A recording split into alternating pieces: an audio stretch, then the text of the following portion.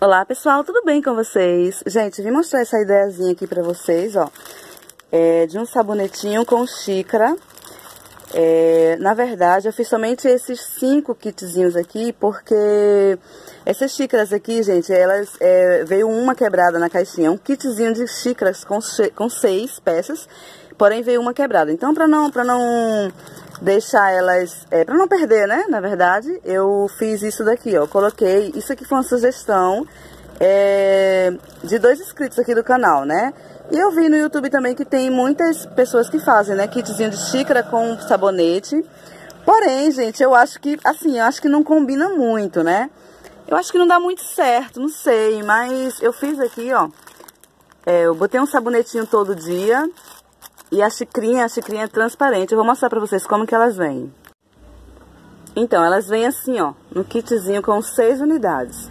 E veio uma, acontece sempre de vir copo, às vezes quebrado, prato quebrado, xícara quebrado. Então, pra não perder, né, os outros, a gente tem que inventar alguma coisa. Então, gente, o que vocês acham, né? Depois eu falo pra vocês se saiu bem, se as pessoas gostaram ou não, né? Não sei. Então, o valor, eu acho que eu vou colocar em torno de 8 a 10 reais, porque aqui eu tive um gastozinho de 5 reais, né? Somei aqui, ficou em torno de 5 reais o que eu gastei aqui, né? E eu acho que entre 8 e 10 reais tá bom, né? Não sei se as pessoas vão estranhar, porque aqui eu nunca fiz assim.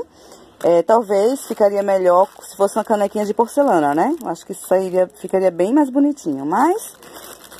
bonito, eu acho que não ficou tão bonito, mas eu acho que é uma lembrancinha legal, né?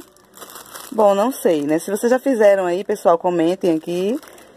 Deixem aqui nos comentários, falem aí se a aceitação foi boa, né? Se o pessoal gostou.